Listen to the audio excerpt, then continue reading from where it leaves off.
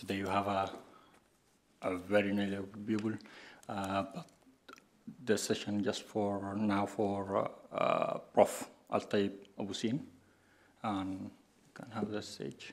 The stage is yours.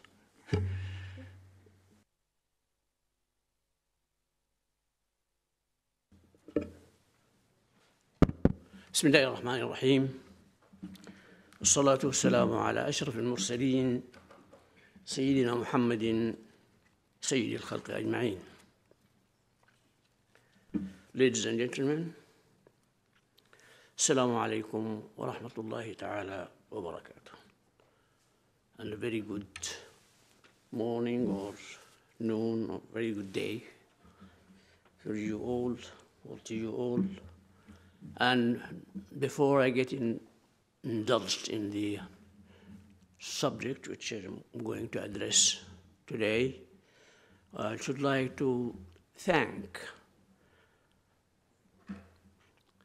our colleague, Dr. Allam, because he has been a very successful, sharp spearhead for us towards all kinds of good performance in the field of knowledge for the benefit of the Sudan in particular. We should actually say thank you, Professor, and thank you very much. The orbit of this speech is going to be about education. Education. التعليم. وما أدراك ما التعليم. In Quran, these words, أدراك وما أدراك وما يدريك, and so many people, they don't understand when they get to these ayahs what is after. وما يدريك وما أدراك. When the word وما أدراك, that means the question is big. The answer is unknown. The answer people should fight very much to get the answer for that. That's why I said, التعليم وما أدراك ما التعليم. And what do you really know about تعليم or education in Sudan? But when we say وما يدريك, then I have got the explanation for you, and you have got the explanation. So the beginning is وما أدراك ما التعليم. What do you really know about تعليم or education in Sudan? This brief paper will address or be vested actually in the form of 3 ribs of a triangle. A triangle of 3 ribs, which is, first of all, is going to be the assessment. And with the assessment, I will carry on with a kind of rectifying stations at the same time, the assessment and the rectifying stations when I am I'm telling about Ta'lim, inshallah. On the path that leads to ideal education, which we are actually dreaming of in the very future, in the very near future in Sudan, inshallah. The ideal education is an ideal vehicle to achieve dimensions of the nation's identity. An education which doesn't reflect the identity of the nation is a failure. If it doesn't reflect the identity, and the identity actually is the character of the nation, that the nation will continue to be proud of all through history. This is the identity. If this identity is not known and displayed, the nation is going astray, unfortunately.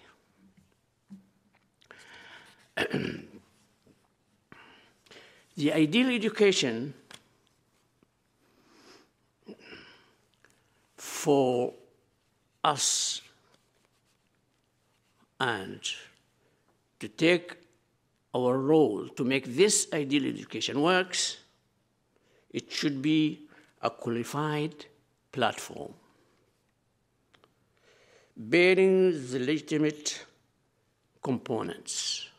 Everything that you want to make it successful, you should look into the components and try and analyze these components and add to them how to operate these components so as to have the drive forward. And these components, very important, these words, every word I say, I mean the depth of the word. These components should be grown on the soil of the land of the nation targeted, and not outside that soil. So, a good education should labor on the following: on teaching, learning, and nurturing. That means تدريس, تعليم, تربية. These are the three main pillars that should be taken together when we want a real education. If you take one, which is, I want to break good news to you, we are in Sudan on the first one. We haven't got the second, and we haven't got the third, unfortunately. What's teaching? Teaching just induction. Induction. Is to say to the students, this is حبة قمح. This is هذه لوحة. هذه شجرة. And the student will absorb this information, and at the end, the exam paper, what is this? This is a tree, a palm tree. Oh, yes, successful. Go second year, so on and so forth, teaching. And teaching actually is the activity of training monkeys.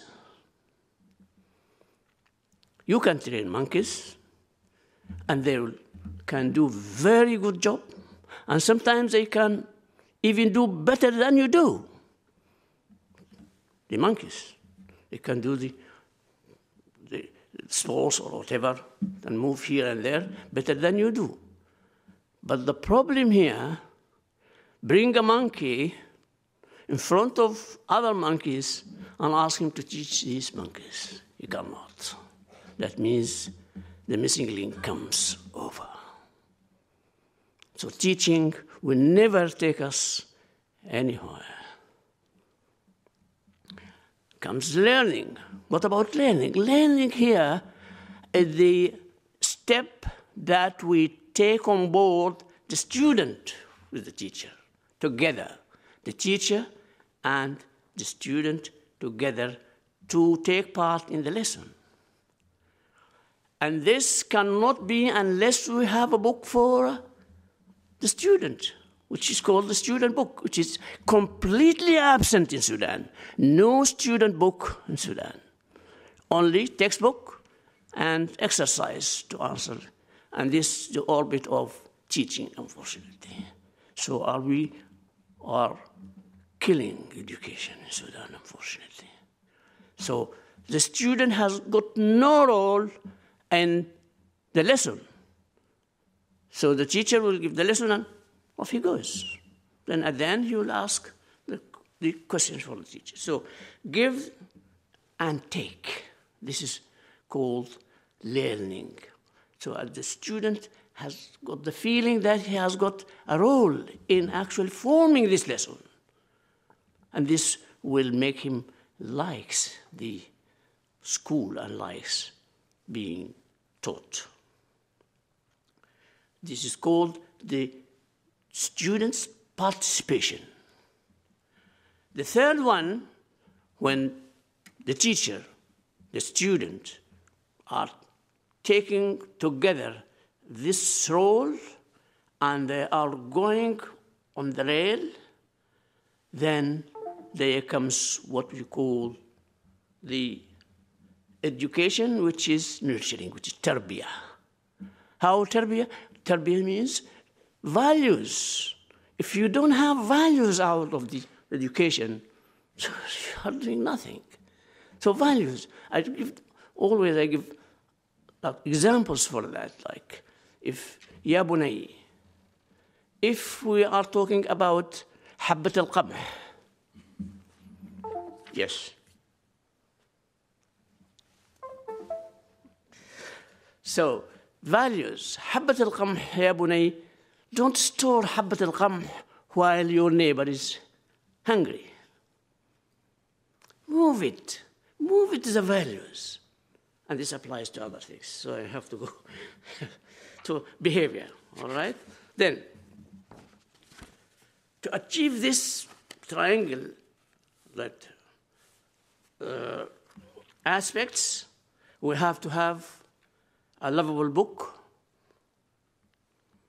indigenous curriculum, well-trained teacher. These three main things. So a lovable book, I mean a book that the student likes. And I remember a story, I don't have to mention it actually. A teacher, lovable and practical. A teacher in the Western Sudan opened the book and said to the students, the boy touches the lion. And they were 3-year-olds, 3-year-olds. None of them actually answered back. None of them said anything. He said, boys, the boy touches the lion. One of them said, sir, this is a big lie. The boy cannot touch the lion. The boy cannot touch the lion. So this book is actually false. From the start, 3-year-old, to be told that the boy touches the lion. That's bad. Indigenous curriculum, there's people mix between curriculum and syllabus. Up till now in Sudan, I defy anybody in the government, in the education government, education department or ministry, to differentiate to me between curriculum and syllabus. المنهاج والمقرر. And this is disastrous. Disastrous. المنهاج is actually forming the identity of the nation, and المقرر, the syllabus, serves it. Serves it. If it doesn't serve it, it's not a good مقرر. I hope that I have more time to speak more on that, but this is indigenous curriculum. And the third one, a well-trained teacher, a well-trained teacher. Yes, and this teacher should be trained on 2 levels, level of a class teacher and a subject teacher. And we don't have this in Sudan, unfortunately. It's not done actually haphazardly. It's very important to train them on that. Under the umbrella of a comprehensive education, and should be a healthy environment. What is healthy environment? This healthy environment in all aspects. First of all, a purposely built school. Not school in a villa or something like that. Purposely built school. It has got the parameters and all the things that are required for the school. Secondly, qualified attachments. And these are mainly for like the extracurricular activities, which is the main component of education. And other activities like sports, theaters, things like that. CDT room, it's very important for our students. Our students, if the electricity goes off, nobody in the house can put it back. And it could be a fuse. Nobody can do that. It should be taught in the elementary level for students. The age group, which is another disastrous thing, the age group. Now we have got a student of 5 years with a student of 15 years together in the same school. Look at that. From year 1 to year 8, and then 3 for the elementary or secondary, call it as you want to call it, and then to university. Okay, that's bad. We should have a kind of leveling like 4-4-4 or 6-3-3. That's normal. Back to that. So this is what we need to do. And a qualified, specialized, experienced, and well-versed institutions. To safeguard this kind of activity, we have got to have institutions. Institutions like a text and student book production society, or like a group of people who are to look after the values of these books and to look after them from time to time so as to guarantee actually the level of performance. Second, teachers training, and that's very important, as I told you, to train the teachers and to have bodies to look after this training, either by putting something like PGC, what we are having now, or TTP, which is the teachers training plan, as it's here in England. So, and last but not the least, the library book, which is very important, which is missing now in Sudan, unfortunately. This is called the library book, which is the support of education, which is completely absent in Sudan. That's very good. To end or to close, actually, I was in a hurry and I didn't find time actually to talk, a lengthy talk, but the thing I want to say, only 2 points, very important 2 points. The point number one, education is state business. It's not a government business. And the people there and everywhere know that if education is a state business, that's successful. But if the government, because the government comes and goes, and it's going to be just for what they think that is the way that they can serve themselves and not the community and the people. So, and not a governmental, it's not a governmental thing, built as a kind of development plan. This is one. 2, should have a high budget, if not the highest. Education. A nation wants to sail safely towards prosperity and to live a good life should have a high budget that enables the people to be on the rail and not to be derailed by any kind of other factors. So these chapters of budget should be fed and should be looked after carefully and should be given the first priority. Chapter 1, which is the personnel. Chapter 2, which is the equipment with the fuel of running the education. And the third one, which is development. It's a platform that cope with new challenges. Wassalamu alaikum wa rahmatullahi wa barakatuh. Just a final comment. بس كنت عايزة يعني to applaud the teachers والeducation. يعني نحن we do not give enough credit للeducation system حقنا في السودان والتعليم. يعني that talk at the beginning was very enlightening about the curriculums, about the syllabus, about teaching generally as a profession. نحن بلد بدينا التعليم very early في الcontinent في أفريقيا. We should actually be leaders in education. وsadly again واحدة من الحاجات اللي برضو has suffered يعني في last decades. Thank you very much. That was a very enlightening talk.